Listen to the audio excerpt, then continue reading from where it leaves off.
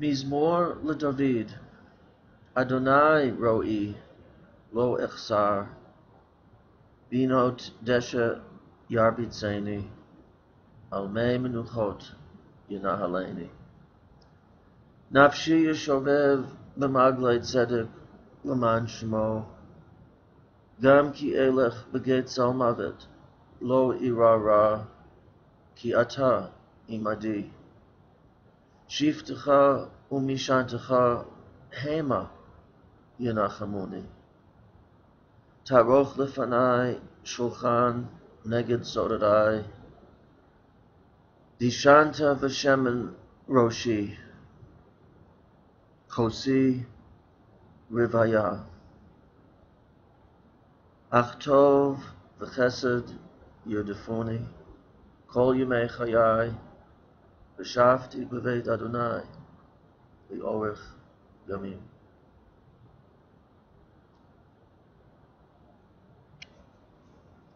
A prayer song of David.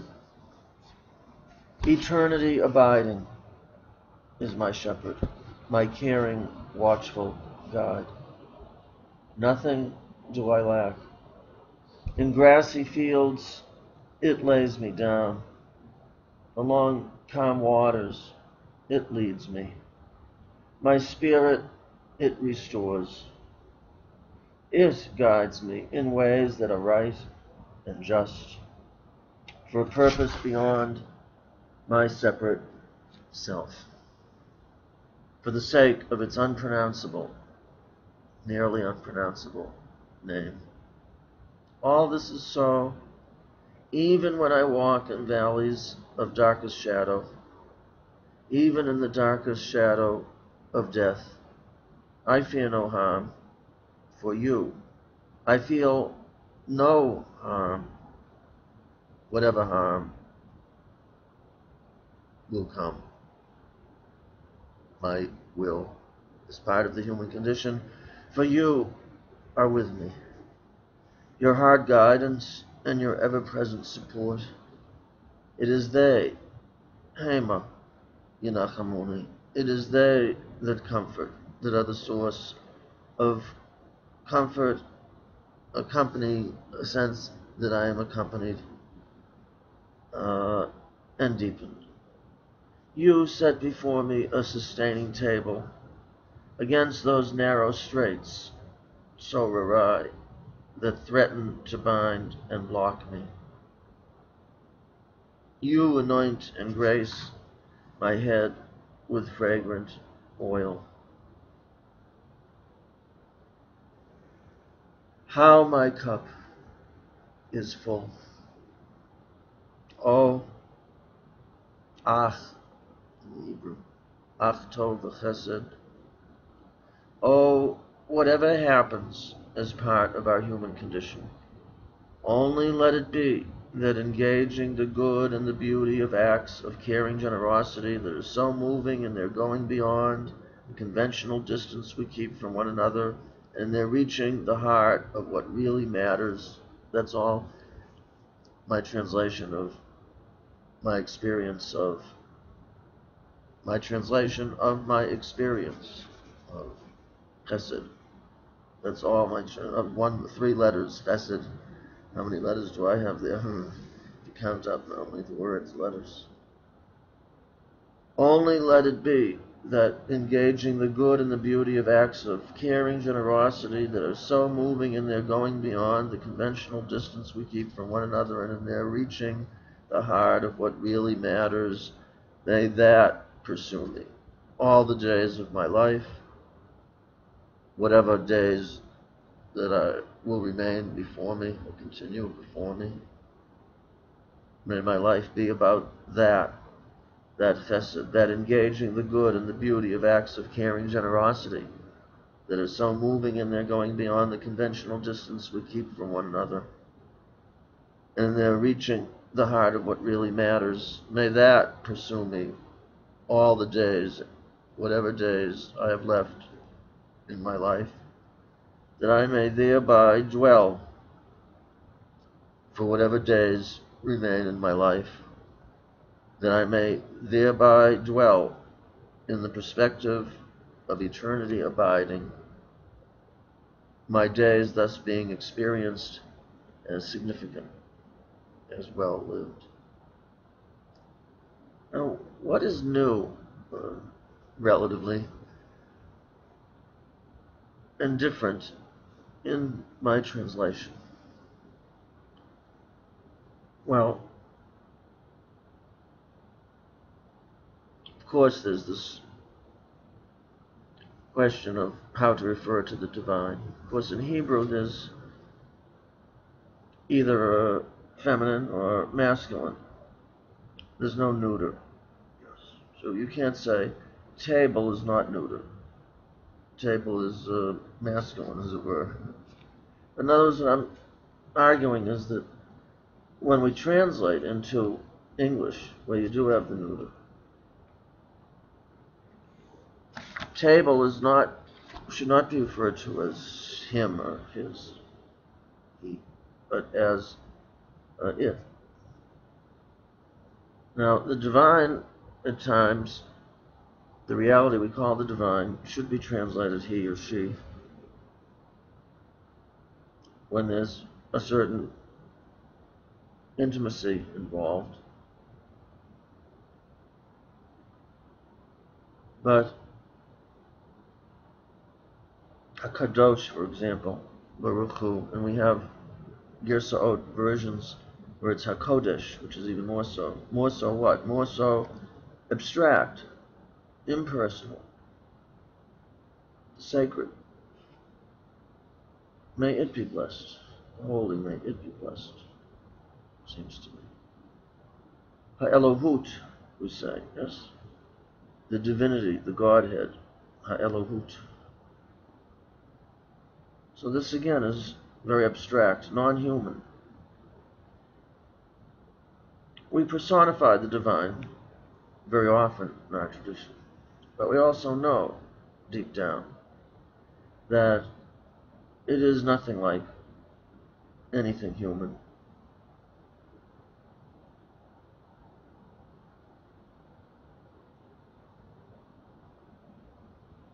Even the Zohar, even the Ari, Yitzchak Luria's teachings of the Sfirot, deep down we know, Kabbalah knows, that really the divine is the Ein Sof, infinite. The Zohar calls it klal below prat, generality without the specificity, without the breakdown of chesed, din, tiferet, etc. That's an act, it seems, of contracting, of limiting the divine so that we can know something of it. But really the divine is Ein Sof. Really it can't be known. In the mystical tradition, practice, consciousness, experience, there are moments, there is the possibility of bitul hayesh, to cancel the self, our self-awareness that we exist as a separate being.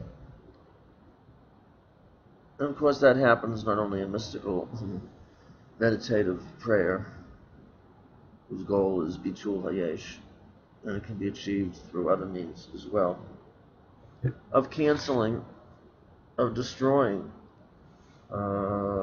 again, my ego awareness. And this doesn't just mean humility, much more than that. My awareness of myself in any sense whatsoever, of my separate self.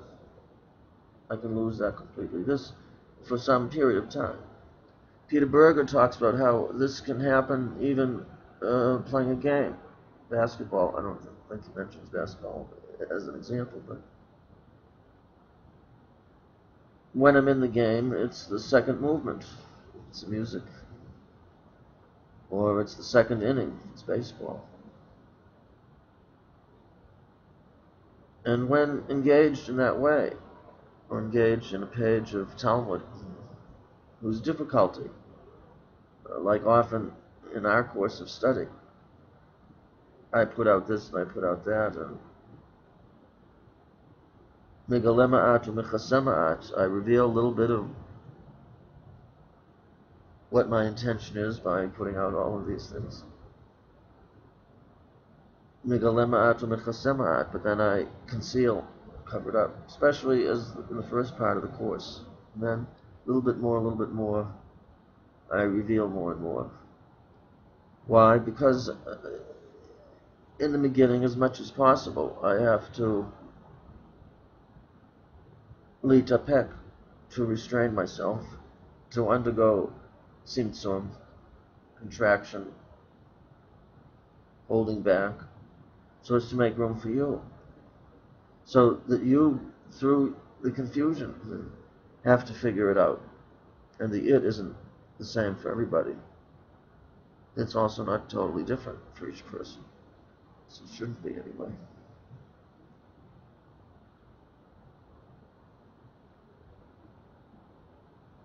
So there is this divinity which is, even in Kabbalah, which is nothing like a human being, abstract, universal, infinite, and yet that we can know something of, catch a glimpse of, in prayer and study, nature, love, friendship, etc. So I've translated it, the divine. The biggest difference, what's new in this translation, is this notion that, whatever happens as part of our human condition.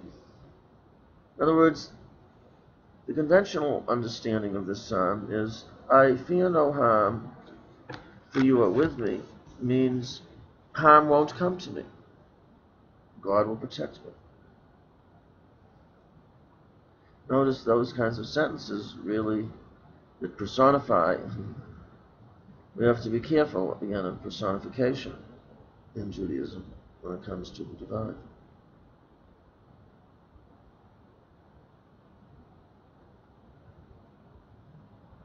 So, again, God will protect me sounds like a human being.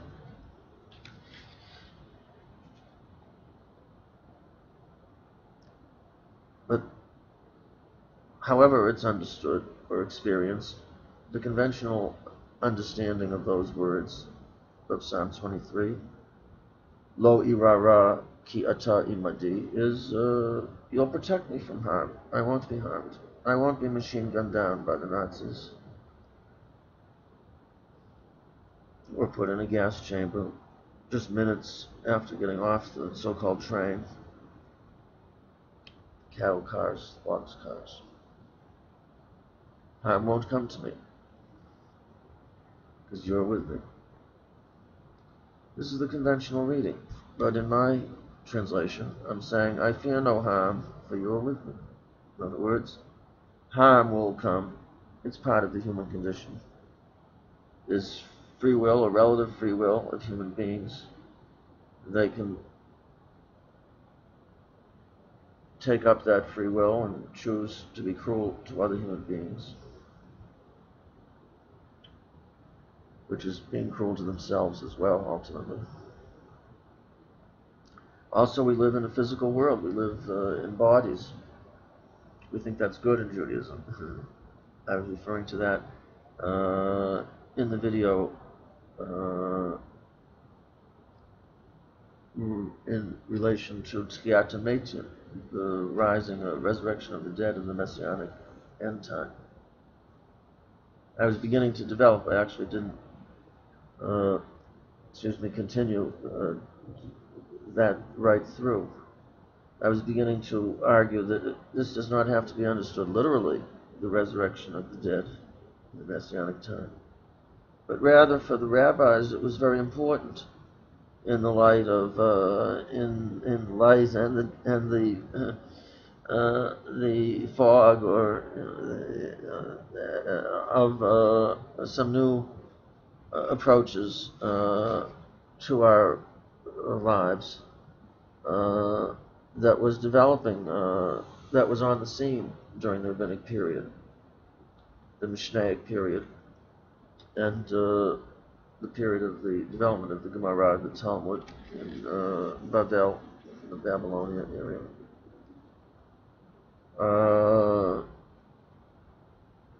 Yes, that such that I fear such that there was an argument that the spirit takes precedence over the letter of the law. It's the spirit behind the law, within the law, but you don't really need the law all the time. The law is something very concrete, very earthly, very this worldly. So it also has to do with we call it the corpus of literature, of sacred literature, sacred texts. When it comes to halakha, the law, it's read rather literally, relatively speaking. Not exactly literally very often, but certainly taken seriously in a sense that involves practicing it in some way. It may depart from what the verses themselves would seem to suggest is how they are to be implemented in everyday practice, deed. But certainly in some ways, they are to be those passages in our sacred texts that refer to law, that involve law. Yes, we understand them in Judaism too, in Rabbinic Judaism to involve actual deeds. So in that sense, it's literal. The corpus, the body of literature. Also, our own bodies is no less important than spirit. It kind of is a problem if you only have spirit and not bodies. You can't, yes? The spirit needs body, you know. Lo hametim hallelujah. It's not a good state to be in, bodiless. You see, so and this indeed was as Christianity developed as a separate religious tradition, practice, understanding. Many of its teachers turned against the source, the beginnings of this new Christianity, namely Judaism, with vehemence.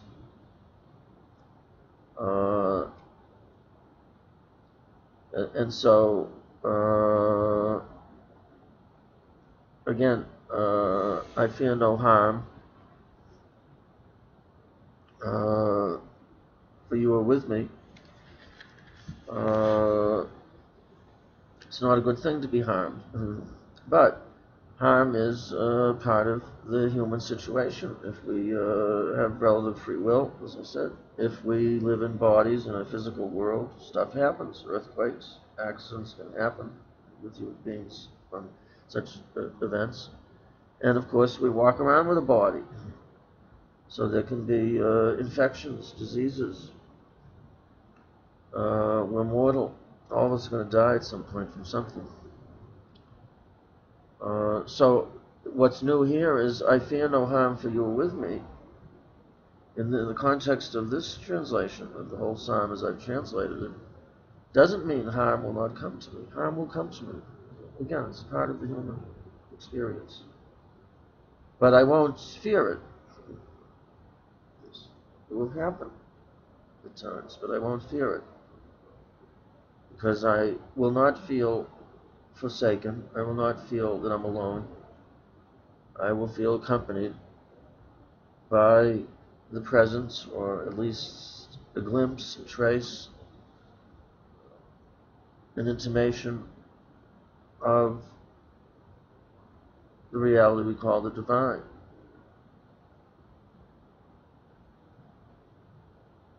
That accompanies me. And I explicitly say that with, whatever happens is part of our human condition. May my life be all about chesed, for as long as I have life. Now actually here I'm very much drawing upon an interpretation in Midrash Tehillim. In Midrash Tehillim for Psalm 23, the Hebrew word ach, which I translated here o, and only, really, only let it be, ach, both the o and the only is translating only let it be that engaging the good and the beauty of acts of caring generosity pursue me be about what my life is about. Midrash Tehillim says for the word ach, it is an unusual kind of a term, that it should mean only if or something. But Midrash Tehillim understands it as a kind of a o, actually as a kind of a ve, I, as an exclamation of out of distress, And it says, Efshar b'li yisurim. Yes, this is what the Midrash says on the word ach. Efshar below yisurim. Is it possible without suffering at all? Is a human life possible? Is the first part of the psalm, in grassy fields it lays me down, along calm waters it leads me? I mean, is that all life? Can life be that without sufferings, without difficulties? In other words, it's a rhetorical question. Midrash Tehillim is saying, no, it's not possible.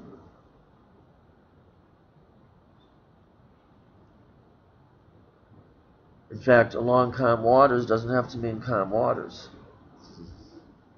It can mean when small, medium, and large bad things, so-called things, stuff, when bad is happening to me, could be the most horrific bad, suffering. So all around me is not calm, but within me, I can be calm. I can face it with calmness, because I know myself to be accompanied by something, anyway, of eternity, infinity, immortality. Again, not immortality of my own ego or my own self, Steve, in some disembodied way or whatever, no.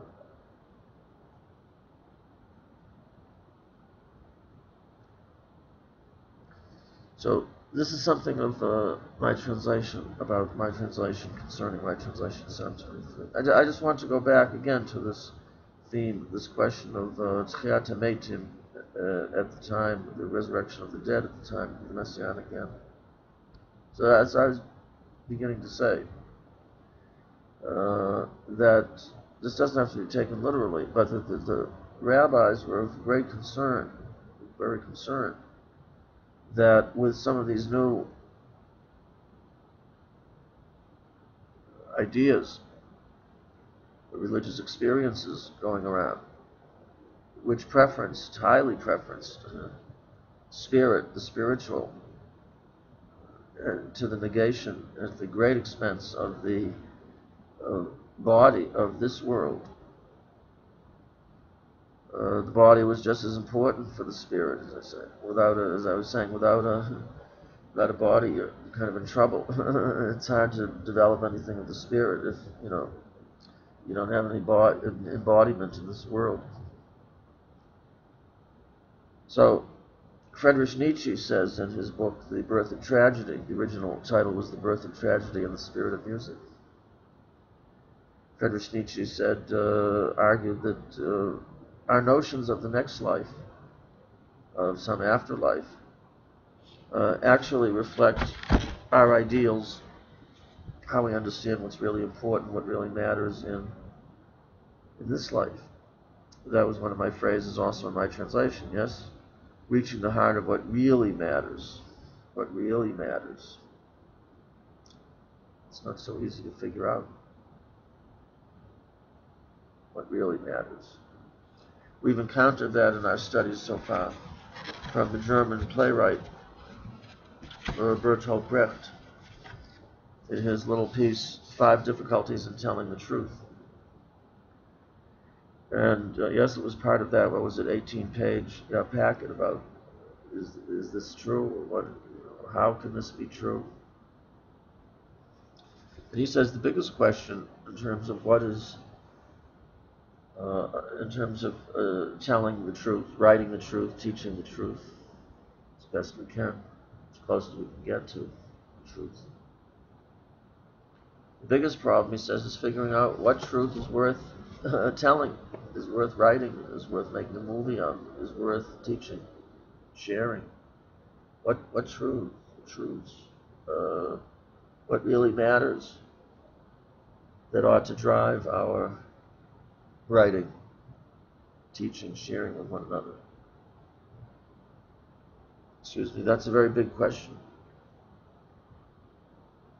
To me, it's the biggest question that is too often, most often, missing, not really engaged in Jewish education. As I said, in any education, people teaching Shakespeare, same thing.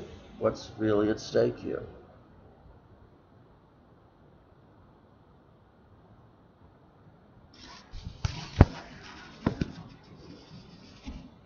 So the rabbis, as I've said, Nietzsche says that our ideas of the afterlife, we posit some kind of afterlife for a number of reasons. But whatever the different reasons,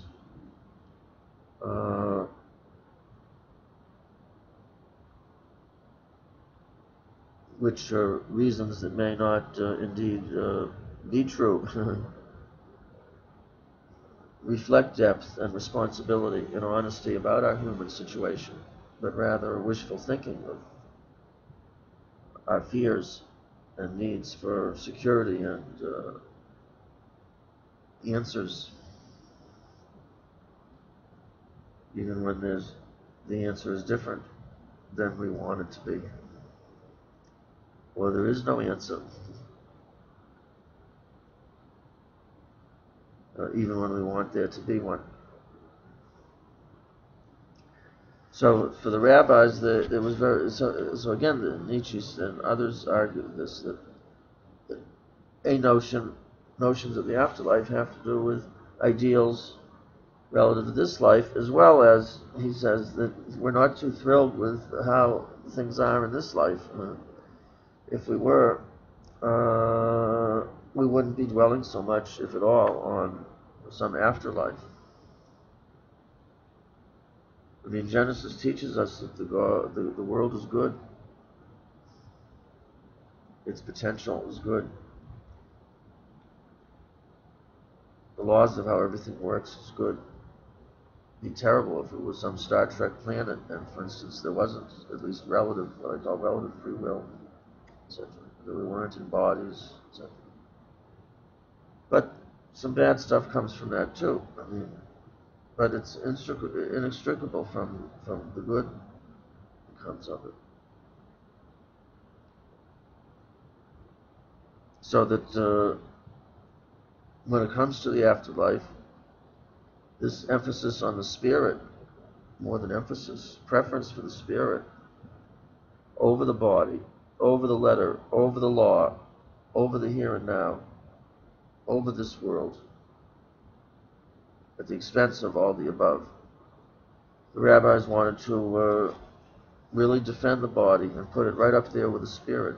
And so it said, okay, resurrection of the dead in the ideal end time, in the next world, quote unquote, so-called, the bodies will rise, not just the spirits. It's going to be even more crowded than the roads are and the airports and everything before Thanksgiving, or here in Israel before Pesach or whatever. Yeah. So what am I doing here? Why share with you my translation of the Psalm? So you should, Psalm 23, so you should agree with me? Well, as I've said already in one of our earlier videos today, that wouldn't be very good. First of all, we already have me and my views in the world. so we don't need, but also, I mean,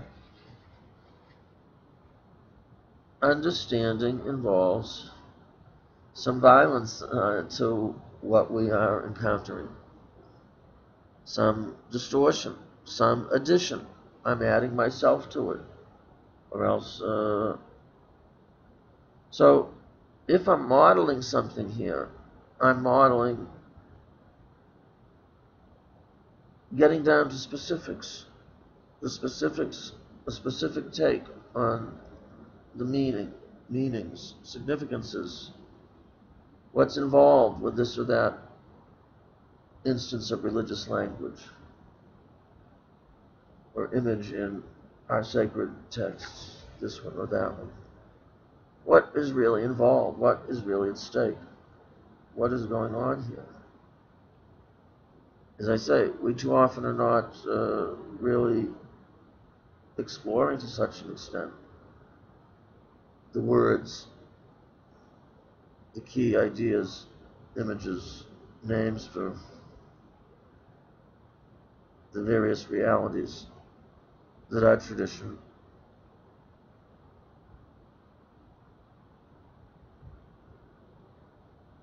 sees an in-depth human life as engaging.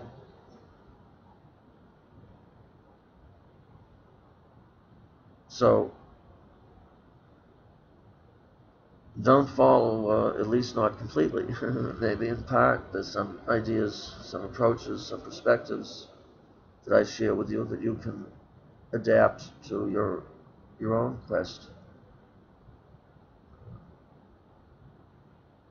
I mean, you don't want to come out of this course, or any course of study, or any encounter with anything other than oneself. We don't want to come out exactly the same as we were before. So we open ourselves to something that might be a bit new and different. Yes, Mark and others, my other colleagues, my other fellow, all of you, my fellow explorers of an experiential Jewish classroom education. Yes, part of what it's all about to encounter something other than myself is to locate, to identify elements that are similar between that which I encounter and myself as I have known myself heretofore. But let's not lose sight of the and sense and hearing and all of our senses, feeling, thinking, and acting upon that feeling and thinking. Let's not miss that at least half of what encountering what is not I is all about is that I should open myself to the possibilities of something different from where and what and why I am as I am heretofore. I'll speak more about this in terms of our relation to our last piece of thinking, writing for the course, for our course, and relative to our relation to our course of study. Namely, that I want you to, that all of us should keep in mind this theme of me and me, not meaning me alone, yes, but each of us and some kind of experiential Jewish classroom before these months of engaging in this course of study and now. What can you identify as some possible change, some possible difference in your perspective about Judaism, about Jewish education,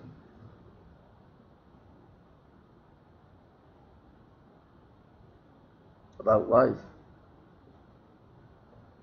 a human life, human lives, according to Judaism according to Jewish education.